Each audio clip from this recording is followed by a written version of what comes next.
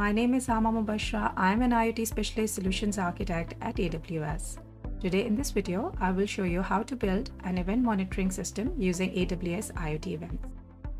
So AWS IoT Events is a managed service that lets you monitor your fleet of devices for any failures or changes in their operation and trigger actions when such events occur. For this video, I will be showing a step-by-step instruction on how to build a detector model with AWS IoT Events, and for that I will follow a particular example from an AWS workshop which is available publicly. The link to the workshop is in the description of the video below, and here is the QR code for you to access the workshop. So here is the workshop studio where you would find this particular example on how to build a restroom usage monitoring system with AWS IoT Events and set a threshold limit to trigger notification to the cleaning staff. For this example, I've also built the small hardware which consists of an ESP8266 port connected to an ultrasonic distance sensor. This sensor is acting as the usage monitoring sensor in the restroom. It captures an event whenever a hand is waved in front of it and the distance between the hand and the sensor is less than 20 centimeters. It is captured as a usage and then sent back as an input to AWS IoT Events. The other part of the hardware is the RFID tag sensor. This is used to update the status of the restroom as clean once the cleaning has been performed. And this is done once the cleaner taps their RFID card in front of the sensor. Now let's see how I built this using AWS services. This is the high-level architecture, and as you can see on the left-hand side, it has the ultrasonic distance sensor which is connected to the microcontroller device, and it sends the data over MQTT into AWS IoT Core. The AWS IoT Core has an IoT rules engine which forwards the messages to AWS IoT Events. Within AWS IoT Events, I've created a detector model which maintains a counter for the usage of the restroom, and every time it receives a message from the restroom sensor, it increments the value of the counter. The detector model also has a defined limit after which the status of the restroom will be set to unclean and alert will be sent out to the cleaning staff using Amazon Simple Notification Service. Now on the other side, once the cleaner has received the alert and they go to the restroom to perform the cleaning, once they're done with the cleaning, they will update the status using their RFID card, and this is captured by the RFID tag sensor and sent back to AWS IoT Core. From there, it again goes to AWS IoT Events and the status of the toilet is set back to clean. So I'm now logged into the AWS IoT Core console, and under the things, you can see that I have created the RFID sensor and the ultrasonic sensor as IoT things. And then within the IoT rules engine, I have created one rule against each type of sensor so that they both can send the data to IoT events. Now, if I go to IoT events, I already have a restroom monitoring detector model created. Just to show you how this is created.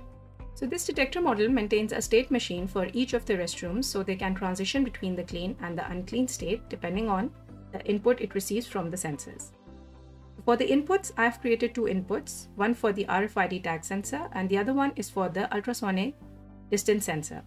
These inputs were created at the time of configuring the rules within the IoT rules engine so that the data can be passed from the sensors into the detector model. I can specify which attributes the input can capture from the data that is being sent from the sensors. For the ultrasonic sensor, I use this simple JSON format to pick up attributes like time, ID, distance, and status. And similarly, for the RFID tag sensor, I used this JSON format to pick up attributes of time, staff name, status, ID, and tag.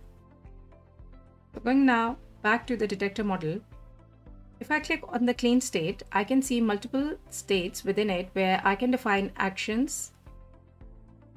So the first state is the on-enter state where I have created a usage counter variable and set the value to 0. And for the other action, I have created another variable with the name restroom ID that picks up the value from the ID attribute coming from the restroom sensor. So every time the restroom enters the clean state, it will perform these actions. Now, once it receives the input, This is the other event that I've created. This is the event condition where the current input is from the restroom sensor and the restroom sensor time attribute is greater than 1000.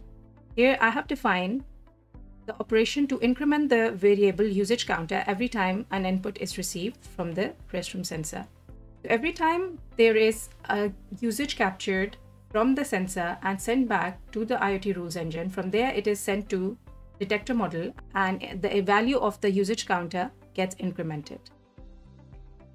Here you can see the name of the SNS topic, and I have defined a custom payload to specify which restroom requires cleaning to the cleaning staff.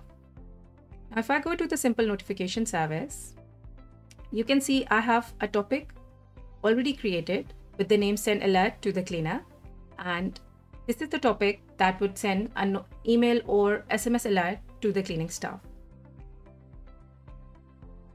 So for the subscriptions, I have subscribed myself for email and SMS to receive notification alerts. So this shows how you can alert the cleaning staff once the restroom has had enough users and it requires cleaning. Now going back to the IoT Events detector model,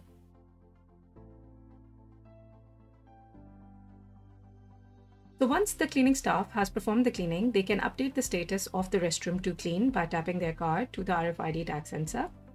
The sensor then sends data back to the detector model and it transitions from the unclean state to the clean state. The transition logic here is of three conditions. So the first is that the current input should be equal to the RFID input, and the ID attribute from the RFID input should match the value of the variable restroom ID, whose value was set previously to the ID attribute from the ultrasonic sensor. This is to ensure that the value matches to the same restroom that triggered the alert. And lastly, the status attribute of the RFID input should be equal to clean. So now it's time for me to show you the demo and show you how this detector model responds to different events happening at the hardware level. So I'm logged into the AWS IoT Core console, and the two sensors are sending their messages through basic ingest topics to AWS IoT Core. The IoT rules engine within AWS IoT Core forwards those messages to AWS IoT Events. For the purpose of this video, I'm republishing the messages from the sensors to these debug topics to show you the message format I received from both the sensors. So just to show you the messages I received from these sensors, I'm going to move an object in front of the ultrasonic sensor. So you can see I've received time, ID, distance, and status from the ultrasonic sensor. Now with the RFID tag sensor, this is the message I've received from the RFID sensor. You can see I have these rules configured for each type of sensor, and the sensors are sending messages over these basic ingest topics, and I've configured two actions: one, to republish the messages back to AWS IoT Core debug topics, and to forward these messages to IoT Events. Now going back to the detector model within AWS IoT Events, so you can see that by moving my hand in front of the ultrasonic sensor, the IoT Events has created a detector model for the restroom, which I named as the first floor restroom 1A. And it has also incremented the usage counter from 0 to 1.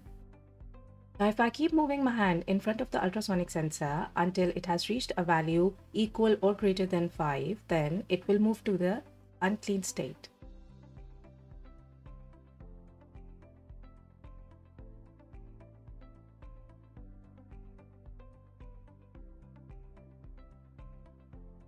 As you can see, the usage counter value is now 6 and the state of the restroom has changed to unclean state. Now I will use my RFID tag to update the status of the restroom.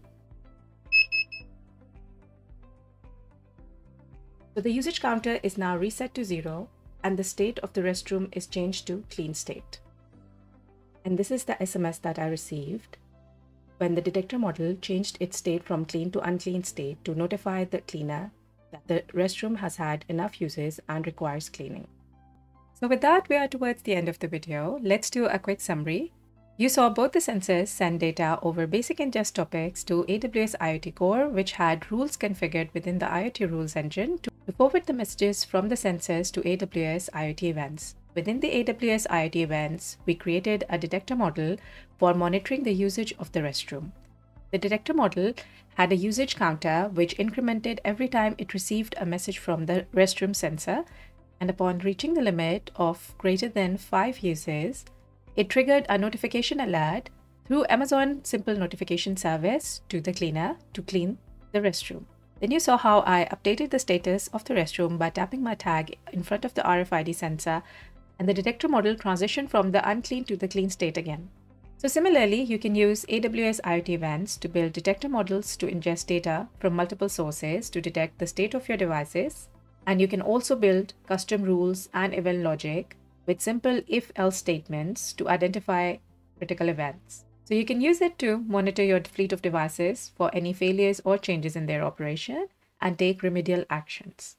So that's it from me today, and I hope you enjoyed the demo. Thank you for watching this video.